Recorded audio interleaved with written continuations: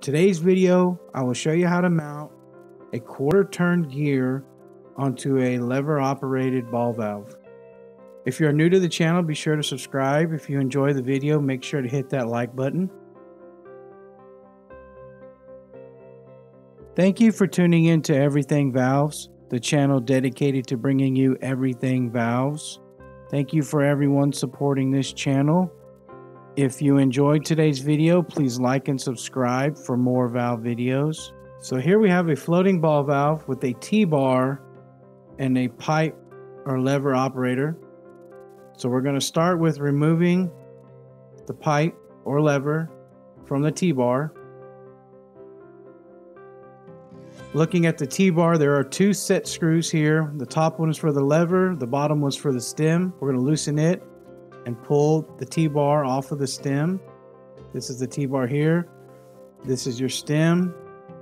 We're going to remove the lock ring here, which holds down your stop plate. This is your lock ring here.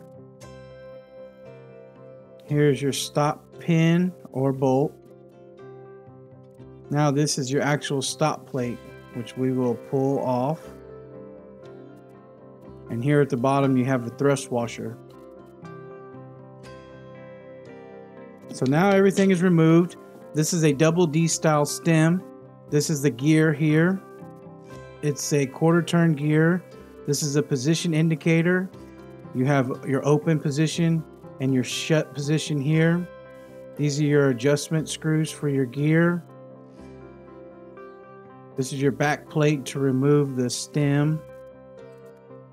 Here's your hand wheel bushing. Inside there you can actually see your shaft, your stem or worm shaft. This is a hand wheel. The way it works is you put the hand wheel over the bushing like so. And to close the valve, we're going to rotate clockwise, so righty-tighty.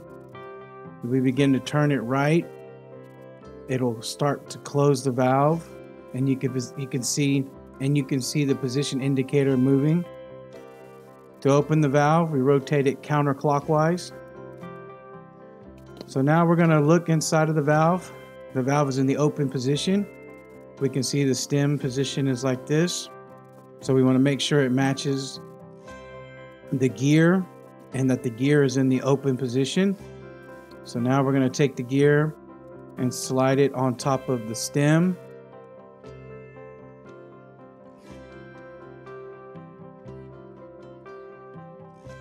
So now that the gear is on the stem, we're gonna take our bolts and bolt down the gear. We're gonna do that to all four.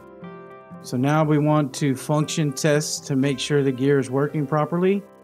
So we'll put our hand wheel onto the bushing and we're gonna begin to rotate it clockwise to close the valve. So as we rotate it, you can see the position indicator moving. Here's the ball as we are closing the valve. Now the valve is fully closed. The indicator should be in the shut position.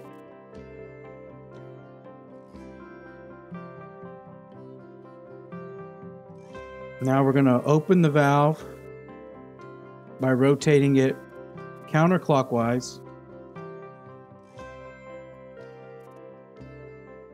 And the indicator should come back to the open position. I hope this video was helpful in giving you an understanding on how to mount a gear operator onto a ball valve. If you enjoyed this video, please like and subscribe for more valve videos. Thank you for watching Everything Valves, and we'll see you in the next video.